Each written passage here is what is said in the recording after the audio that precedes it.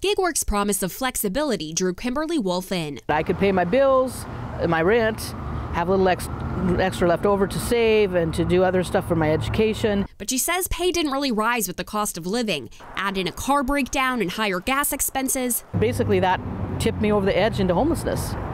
And it's taken me a while to get out of that and past that. The city of Seattle could make companies cover some of those costs by requiring minimum pay based on factors including time and mileage. So that if you're working, you make at least minimum wage after the cost of your job. Working Washington says about 40,000 people do some type of gig work in Seattle, a number that equates to about half of Amazon's local workforce here, so it's big.